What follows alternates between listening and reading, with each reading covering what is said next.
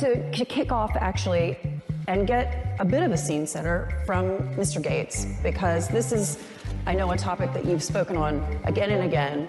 You were ahead of the curve prior to the beginning of this pandemic. Where would you assess where we are today in beating COVID-19? Well,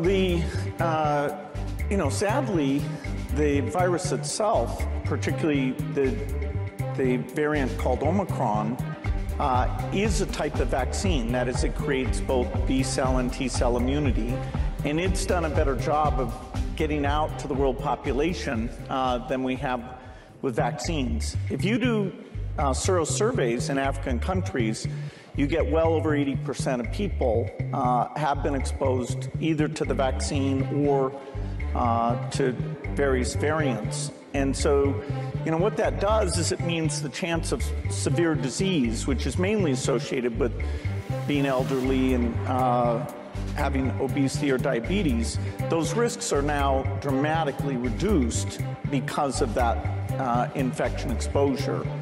And it's sad we didn't do a great job on therapeutics. Only here, 2 years in, do we have a good therapeutic.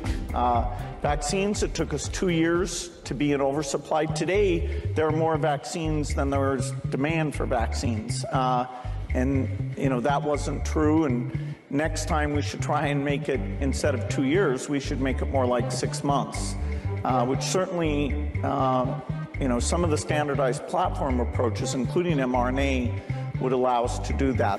So, it took us a lot longer this time than it should have.